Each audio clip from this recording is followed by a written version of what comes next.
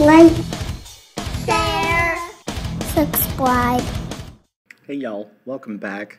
Number 24 says, what are all the real values for x, for which, and then we have this equation that we need to solve. So let's go ahead and retype this equation. The first thing we want to do is try to make that right-hand side just a single fraction. So in order to do that, we'll need to find a common denominator.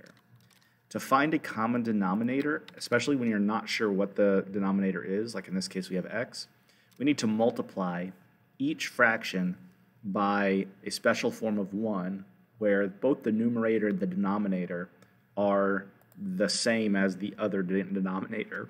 What I mean by that is, like, we want to multiply this fraction by x over x, and we want to multiply this fraction by 3 over 3.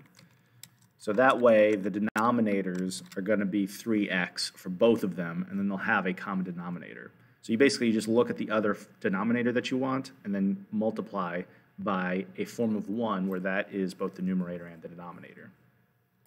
I wonder if I can make this a different. Nope, it's got to be all or nothing there. Oh, okay. Oh boy. All right, let's recenter ourselves here.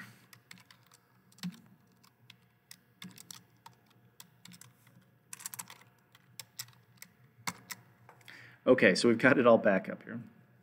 Now, once we have it set up like this, we can go ahead and multiply those together so that we get that common denominator. 1 times x is just going to be x, and 3 times x is going to be 3x. Over here, 3 times 1 is 3, and 3 times x is going to be 3x. So now we've got a common denominator, so we can combine those two fractions. So we'll end up with x minus 3 over 3x.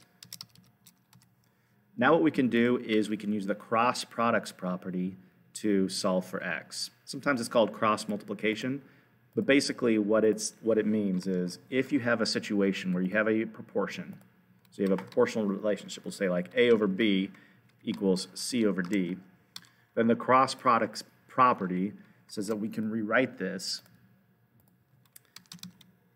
as a times d equals c times b. Okay, in other words, we can multiply a times d and c times b and set those two products equal to each other. So that's what we're going to do here. We're going to multiply 2 times 3x, which would be 6x, and we're going to multiply, well here, I'll write it out separately. 2 times 3x, and then on the right-hand side, we'll have 3 minus x times x minus 3. So I do need to multiply all this out and simplify. So here we have 6x on this side.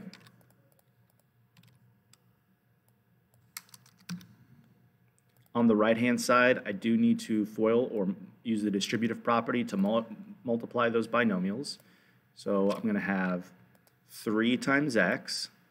I'm going to have negative x times x. 3 times negative 3, and negative x times negative 3. I kind of changed which ones I wanted to be matched up there. So let's multiply these one at a time, and then we'll combine our like terms. So 3 times x is going to be 3x, and we have 3 times negative 3 will be negative 9. The negative x times x will be minus x squared.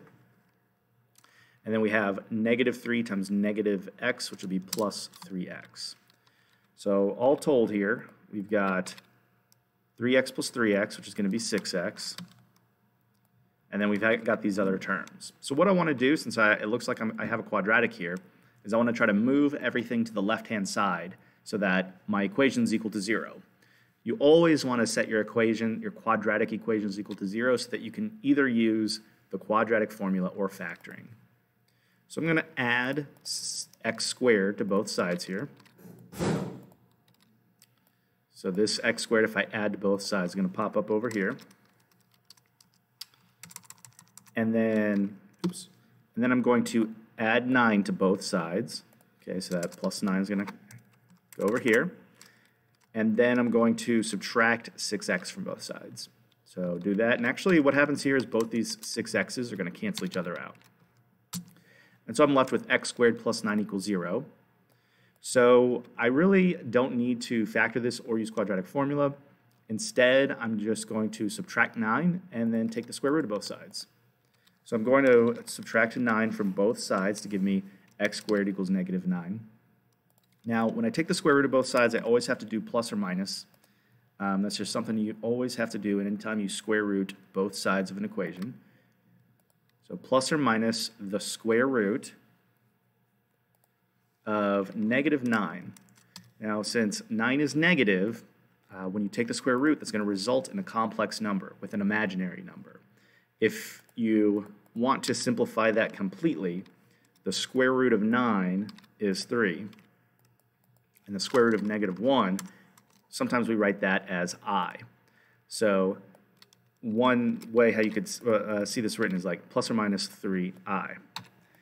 Now, these are not real solutions. They are what we call imaginary or complex. And so that is going to be our answer here, is we actually get no real solutions. The only solutions we get are going to be these imaginary solutions. So that's it for 24. Thanks for watching, and I hope you all have a great day.